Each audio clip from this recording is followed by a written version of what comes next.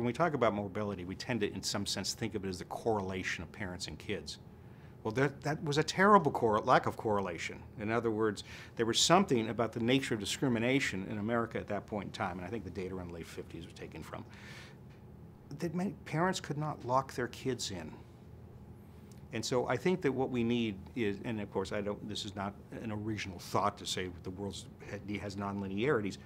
I think we need ways to distinguish the characterization of inequalities and persistence intergenerationally between individuals and the morally salient and historically salient social groupings we face. I'm Stephen Durlauf. I'm a professor at the Harris School of Public Policy at the University of Chicago, and I'm also the director of the Stone Center for Research on Wealth Inequality and Mobility. The name of the Great Gatsby Curve in some ways reflects the fact that the idea was politically salient. And what I mean by that is that a number of economists, and I think Miles Korak deserves particular credit, identified that if you look across countries, those countries that had relatively tight distributions of income cross-sectionally tended to be more socially intergenerationally mobile than others. And so, in other words, it looked like that those countries that were both unequal at one point in time were more unequal in terms of the extent to which parents could control parental income controlled the destiny of children. When this came out, the then chairman of the Council of Economic Advisors, Alan Kruger, dubbed it the Great Gatsby Curve.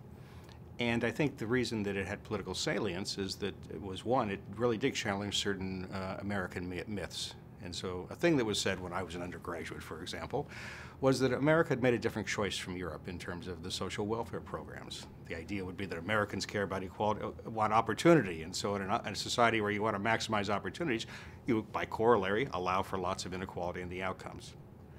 Well, in some sense, what the curve was saying was there isn't a trade-off. In other words, societies could both have very high levels of mobility and not particularly disparate levels of, comparatively lower levels of cross-sectional inequality of outcomes. And so in that sense, I think it resonated, not just because it challenged a myth, but because of all conventional measures. Inequality has been going up the last 40 years. Now, the reasons for it, the levels of the changes, all of that is under debate, but the fact of increasing inequality I don't think is per se disputed, and so that intersection did it. Now then you could ask a second question, which is, what does this mean normatively? And I think the idea of the Great Gatsby Curve has salience because it tells us that there's a consequence to cross-sectional inequality that is particularly morally disturbing. And what I mean by that is that in theories of distributive justice, what are fair distributions, what makes inequality fair or unfair, one of the primary ideas is that inequality is unfair if it is for reasons that a person should not be held responsible for. And that idea should be associated with the economist and philosopher John Romer. And so if one reflects upon that, a society in which the inequalities we observe cross-sectionally are to a large extent driven by differences in parental characteristics, it's extremely hard to defend that. Because, as they say, the lottery is won with reference to parents and kids. You don't get to choose them. And so that becomes a fundamental argument that there's ethical argument in terms of the justifications for policies to reduce inequality. What sort of mechanisms generate a relationship between persistence across generations and cross-sectional inequality?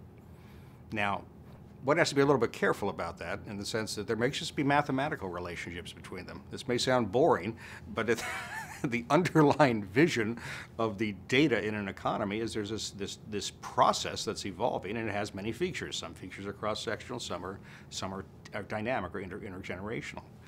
And so the first question you ask is, this is the nerdy stuff, you have to ask is, to what extent is it a mechanism versus a function of the fact that there's a process that's evolving. So let me put that there. And the reason I say it that way is that one could ask the question, if I see a positive correlation between persistence and inequality, you know the banality, correlation is not causation. How do we think about the relationships between them? Most of the theories have embedded in them the implication that inequality begets persistence. And it turns out that the canonical mathematical models, which can generate it mechanically, it's persistence begets inequality. So that you could edit all that out as being boring, but that's kind of the background to it. I think the theories of the Gatsby curve come in three broad categories. One of them are ones that are based on family influences. And so one idea would be that family incomes matter directly for children. There's investments by the parents. A more complex version of such a model would say that family characteristics are both the family's income and the educational levels of the parents. And so what that would do is it would say that there's a direct income effect from parent to child and an indirect effect, because education, of course, affects the parent's income.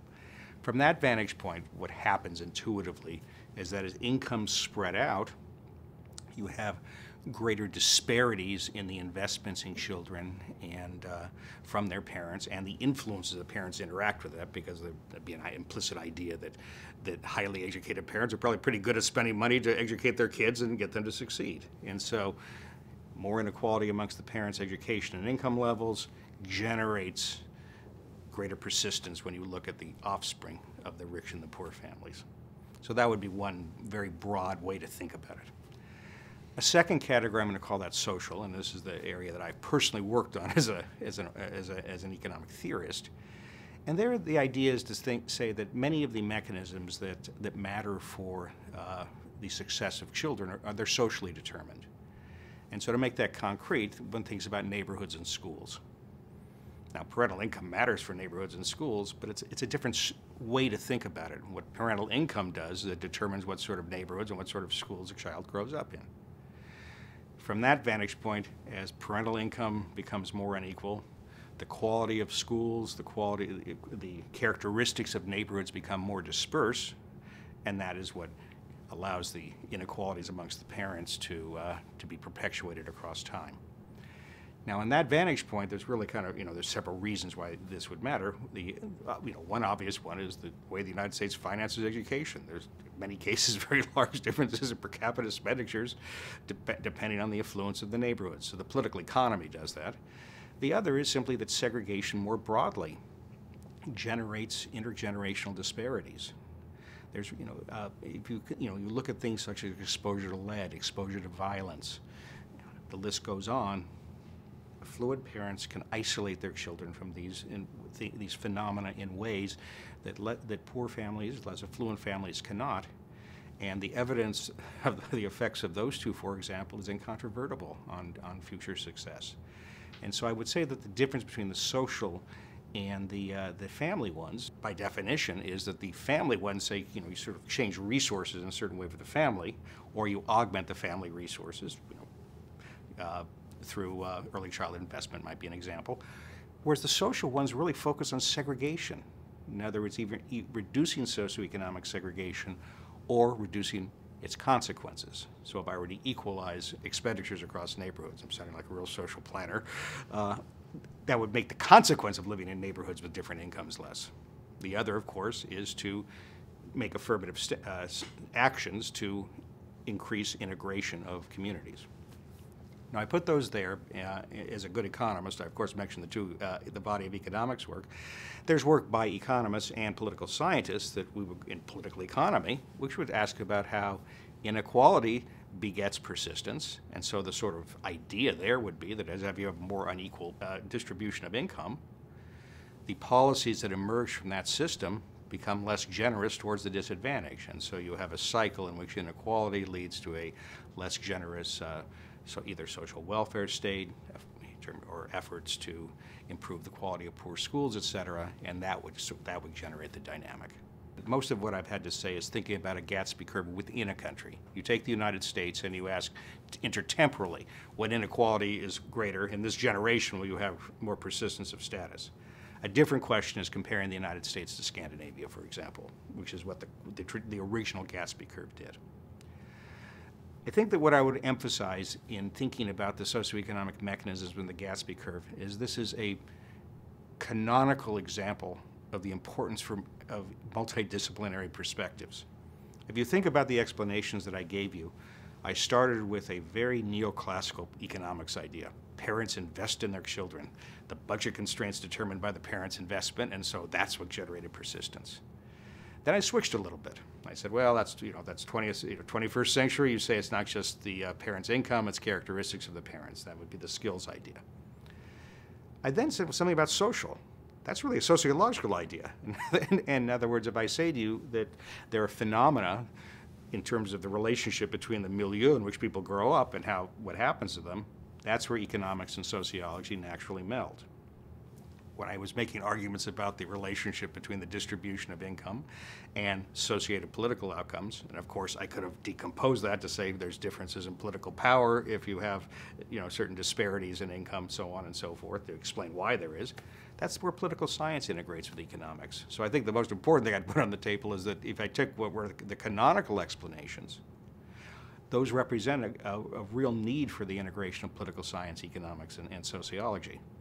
Now, in saying that, I didn't mean to give short shrift to psychology, because, and in fact, in the my own synthesis of the literature, I've emphasized, with my co-authors Ximing Tan and Andros Cortellos, that there's also ideas of identity that have to do with the psychology of individuals. Societies that are segregated, there's another set of consequences. How do people think about themselves? And so an example I would give is that we also talk about college as the gateway to success, which, is an empirical matter. I'm happy to agree with that. If one grows up in a community in which nobody has gone to college, or parents haven't, it's not just a matter of saying they don't have role models. It's saying that you're requiring an active imagination that isn't necessary for somebody. Let's say, the joke I always tell my students is, did my children have a chance to go to college? The answer is, well, I guess it was a choice, but their parent was a college professor, all the parents' friends were college professors, all of their friends were the kids of college. In other words, that's not just a matter of, as I said, as a role model. It's a matter of something else, which is the acts of imagination, the capacity to see oneself in a different world than the one starts in.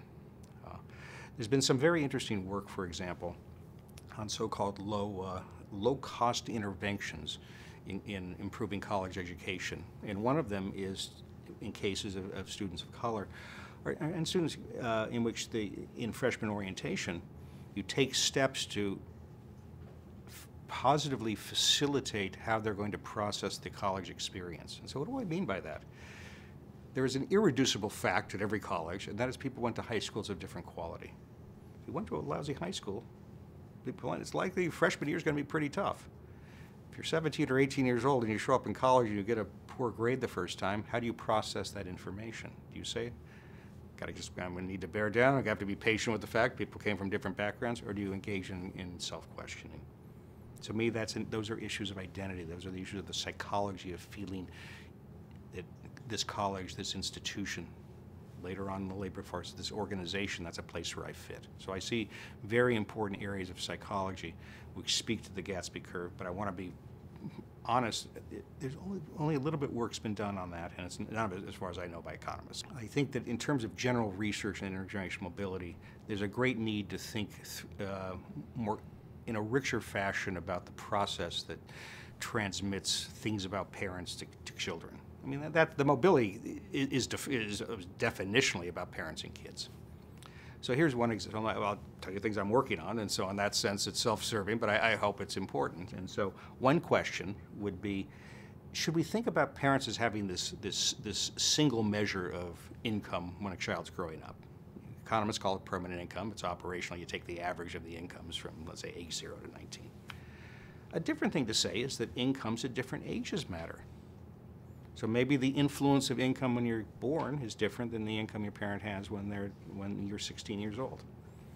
And so a number of people have studied that, and so the particular work that I'm doing, and I want to mention my co-authors, Yu-Sung Chang and Jun Park at University of Indiana Bloomington, and Sung-Hee Lee, who is now at the Korean Development Institute. We actually asked that question. If you sort of look at the trajectories of incomes between 0 and 19, how do they predict future permanent income of the kids? And we found something pretty surprising. And that is the incomes in late childhood and adolescence have much more predictive power. They're more sensitive than the ones when children are young. So in other words, if I wanted to sort of say, mechanically, if there was $1 higher here, that have a bigger bang on my prediction than down here, it was almost monotonic. Now that's surprising because there's all this very compelling evidence, I believe, about the efficacy of early childhood investment.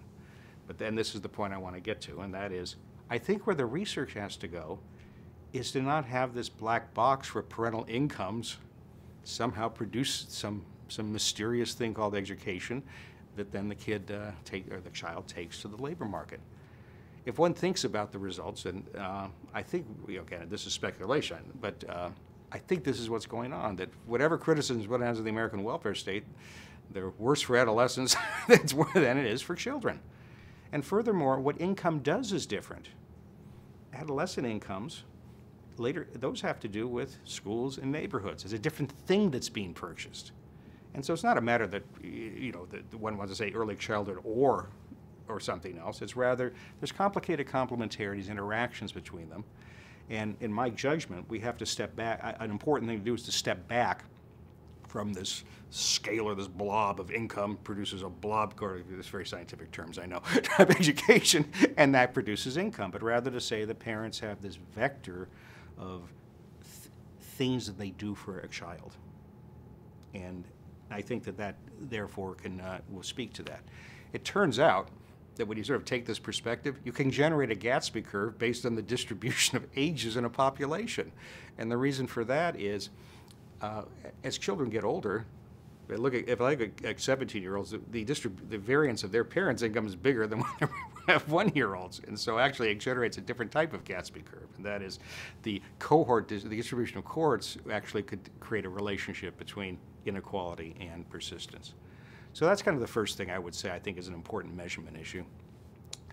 The second is that I think that this literature, and to be clear, many people are working on it, needs even greater focus on issues of group inequality. This is an anecdote which you're not going to believe, but it's true. I was in a debate team in high school, and I was looking some book up, and I looking for stuff on the guaranteed annual income was the topic, and I saw a paper that had something which I never forgot in it. It was an occupational mobility table, not income, but occupation, and it was for African Americans and whites, and so it was like 1962, so it was during ending of Jim Crow, in which you could sort of say you had upper white collar, lower white collar, blue collar, I don't remember if it was upper or lower, and then agriculture and manual. And if you looked at the white category, it's kind of what you would expect. Like, it becomes much more likely that you have a white collar child if the parent's white collar. For African Americans, it didn't matter what the parents were. They always were likely to have kids that were manual workers. So why do I bring this up? Because when we talk about mobility, we tend to, in some sense, think of it as the correlation of parents and kids. Well, that was a terrible lack of correlation. In other words, there was something about the nature of discrimination in America at that point in time, and I think the data around the late 50s was taken from, that many parents could not lock their kids in. And so I think that what we need is, and of course this is not an original thought to say the world has nonlinearities. I think we need ways to distinguish the characterization of inequalities and persistence intergenerationally between individuals and the morally salient and historically salient social groupings we face. And in saying that, that's kind of, again, these come down to some of, the devil's in the details. It's kind of, figuring out the right ways to measure these things is hard. But I think that that's just another direction we have to go. I mean, to be, maybe provocative or not, the reparations arguments, in my judgment, the strongest ones have to do with persistence. In other words, independent of one's views of contemporary discriminations, and again, I'm not taking a stance they are non-existent. I'm saying, even if you thought that, the persistence of what happened is so vast that the idea of affirmative, societal level efforts to break that persistence, to me is a very, very morally powerful argument. And I think evidence on nonlinearities, on sort of, the term would be bottlenecks, in which there's certain configurations of family, ethnicity, geography, they just make it really hard for kids to get above that. That type of focus should be explicit in the measurement of mobility. So I think that many of the inequalities we face in society are because of the disparities in social interactions that are faced. So from my perspective, I think that, you ask issues about, what are the kind of standard things that people worry about, or what are the zoning restrictions, and how can relaxation promote socioeconomic integration. Now, relaxing zoning restrictions by itself, that's not it's not self-evident that you actually have the construction going on, but that's kind of a thing that's kind of the first step. Obviously, government subsidies for middle-income housing, that's a thing that can be done. So at very micro levels, you can think about economic integration. If we're going to focus on race, I think there are extremely compelling arguments that diversity both intrinsically matters and it matters intergenerationally. So for me, the preservation of the way in which we think about the construction of college classes and all that, that's all very important. And I think there'll be a it'd be a terrible move backwards if the Supreme Court bans those types of policies. And so I realize this is getting into politics and ethical issues. So I'm telling you what I think is ethically appropriate. Those things have to be defended.